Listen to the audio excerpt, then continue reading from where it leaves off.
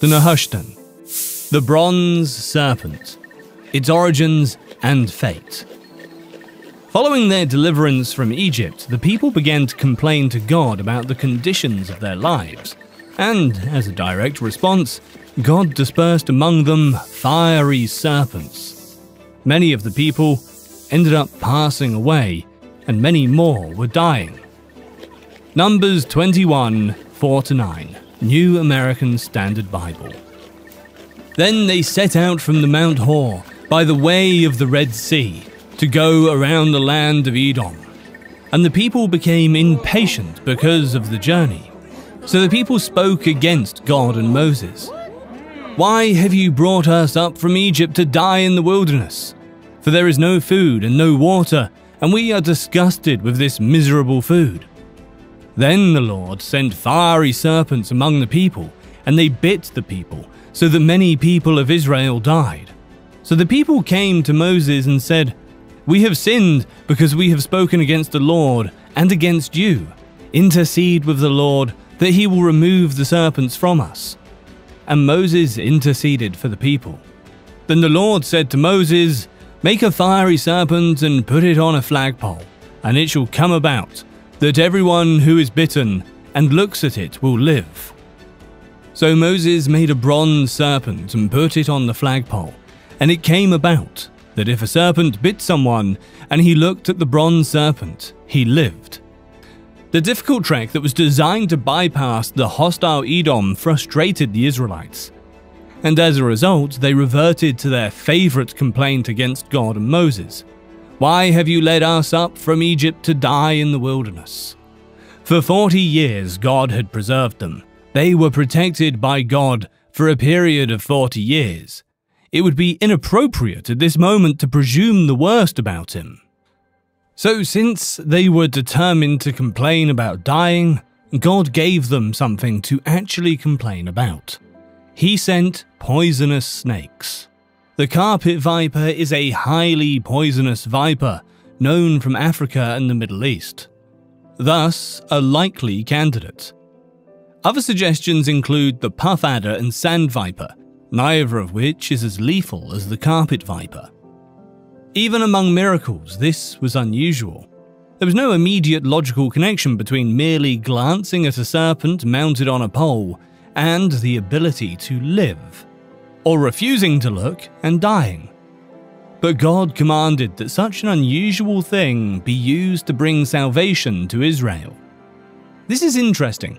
As we see in Genesis and Revelation, the serpent is frequently employed as a symbol of evil throughout the Bible. Many years later, something strange happened.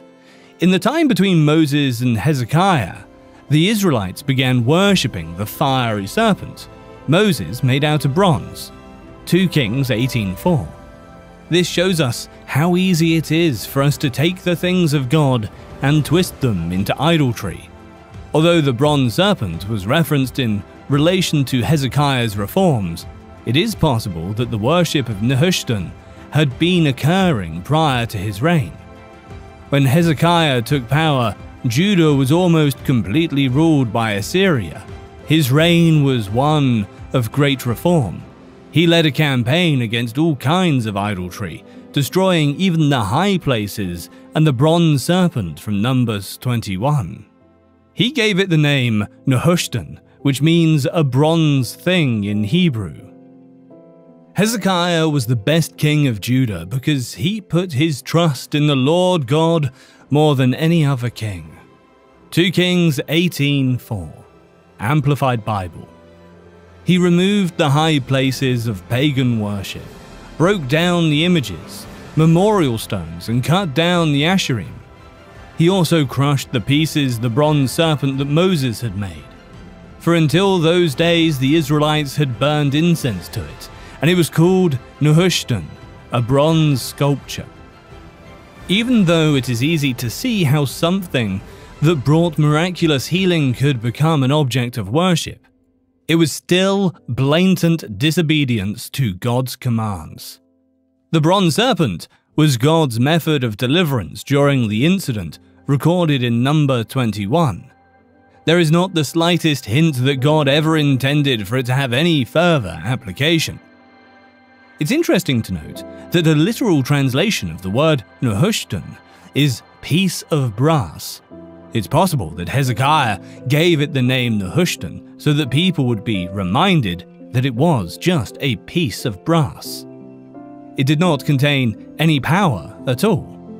Even in the situation described in Numbers 21, it was God who brought about healing, not Nehushtan. A powerful lesson for all of us to learn from Nehushtan is that even good things and good people have the potential to become idols in our lives. All of our adoration, praise, and thanksgiving should be directed solely towards God. Nothing else, regardless of its amazing history, is worthy. Jesus indicated that this bronze serpent was a foreshadowing of him. The serpent, a symbol of sin and judgment, was lifted up from the earth and put on a tree, which was a symbol of a curse. The raised and cursed serpent was a picture of Jesus, who takes away sin from anyone who looks to him in faith, just like the Israelites had to look to the symbol in the desert. God saved the people by sending the bronze snake. There's no sign that God ever planned for it to be used again. Number 2. Golden calf. The golden calf. This idol is strange, as it was created by a man that was a righteous spiritual leader. In Exodus 32, there was an unusual event that happened after the Israelites escaped from Egypt. According to the Bible, God miraculously parted the Red Sea, allowing the Israelites to pass through while the Egyptians were pursuing them. Once the Israelites had safely crossed the other side, God caused the sea to close back up, drowning the pursuing Egyptians. During Moses' absence on Mount Sinai, retrieving the Ten Commandments, the Israelites committed an action that is commonly seen in the Old Testament. They became irritated. When the people saw that Moses was so long in coming down from the mountain, they gathered around Aaron and said, "Come, make us gods who will go before us. As for this fellow Moses who brought us up from Egypt, we don't know what has happened to him." Exodus 32:1. Moses was on the mountain for a long time, receiving instructions from the Lord. 40 days and 40 nights, in fact. That was apparently too long for the Israelites. They were tired of waiting and were impatient. They despised the one whom God used to deliver them from slavery. This Moses, we don't know what happened to him. They also demanded that Aaron create an idol to lead them in Moses's and the Lord's place, a rejection of the first 2 commandments and a repudiation of their vow to obey the Lord. Exodus 32:2-4, New American Standard Bible. Aaron said to them, "Tear off the gold rings which are in the ears of your wives, your sons and your daughters, and bring them to me." So all the people tore off the gold rings which were in their ears and brought them to Aaron. Then he took the gold from their hands and fashioned it with an engraving tool and made it into a cast metal calf. And they said, "This is your God Israel, who brought you up from the land of Egypt." Tragically, Aaron listened to them and told them to bring him gold, which he fashioned into the image of a calf. This decision holds significance as the Egyptians and Canaanites, who were the initial occupants of the land promised to Israel, worshipped calf-shaped deities. As a result, Israel scorned the great I Am who had rescued them and instead worshipped a false god of the nations. The praise that was due to God alone was bestowed upon a gold statue. Exodus 32:5-6. Now when Aaron saw this, he built an altar in front of it, and Aaron made a proclamation and said, "Tomorrow shall be a feast to the Lord." So the next day they got up early and offered burnt offerings, and brought peace offerings, and the people sat down to eat and to drink, and got up to engage in lewd behavior.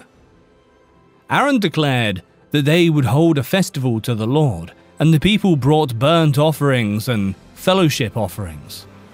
It's important to remember that the people performing sacrifices to this idol referred to it as the Lord, despite the fact that the true Lord had prescribed different practices.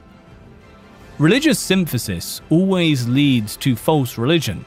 When idolatry is mixed with Christianity, Christianity is no longer the same. People sat down to eat and drink before getting up to party. They were clearly not having a harmless celebration. Its foundation was rejection of the true God, and the party most likely incorporated corrupt, cultic practices from other nations, such as drunkenness and immorality. Paul quotes this verse when he warns the Corinthians, "Don't become idolaters." Moses had been on the mountain for days in God's presence and was completely unaware of what was going on. God informed Moses that Moses' people, notice he did not say my people, had acted corruptly and had quickly abandoned God in favor of idol worship. The Lord declared that they were a stiff-necked people who would be destroyed. After all, he would be able to turn Moses into a great nation instead. Moses didn't want to become the patriarch of a new nation without the Israelites. Instead, he pleaded with God to spare them from destruction. He didn't make the appeal based on their worthiness, but on God's reputation and character. Moses descended the mountain carrying the 2 tablets inscribed with God's writing. While Joshua was on the mountain with Moses, he heard commotion coming from the Israelite camp and mistakenly thought an enemy invasion caused it. But Moses was wiser. Moses was filled with anger when he witnessed the people dancing around the calf. This led him to break the tablets in disappointment, as Israel had broken the covenant made by God with them in a short span of time. The Israelites were made to drink the powder of a burnt calf, which was a consequence of their sin. Exodus 32:21-24. Then Moses said to Aaron, "What did this people do to you, that you have brought such a great sin upon them?" And Aaron said, "Do not let the anger of my Lord burn. You know the people yourself, that they are prone to evil. For they said to me, 'Make a god for us who will go before us.' For this Moses, the man who brought us up from the land of Egypt, we do not know what happened to him. So I said to them, 'Whoever has any gold, let them tear it off.' Then they gave it to me, and I threw it into the fire, and out came this calf." Moses had a confrontation with his brother Aaron, who was tasked with leading Israel to know and obey God. However, Aaron led them into committing a serious sin. Instead of taking responsibility for his actions, Aaron shifted the blame to the people, as if they coerced him into it. Then he made this absurd claim, "When I threw the gold into the fire, this calf came out." As a result, he falsely implied that the idol was created supernaturally. Moses recognized that the people were out of control. Despite the fact that he had confronted them with their sin, many remained unrepentant. So he exclaimed, "Whoever is for the Lord, come to me." When the Levites gathered around him in response, Moses dispatched them to carry out God's judgment on those who continued to practice idolatry and immorality.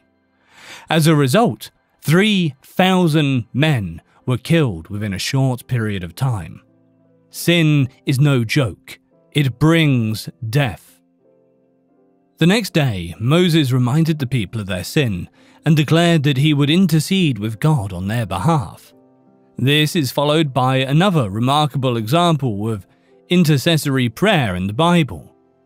Moses confessed the people's sin and pleaded for their forgiveness. If God refused to forgive them, Moses requested that God destroy him instead of them. He was ready to give his life for this ungrateful, sinful people.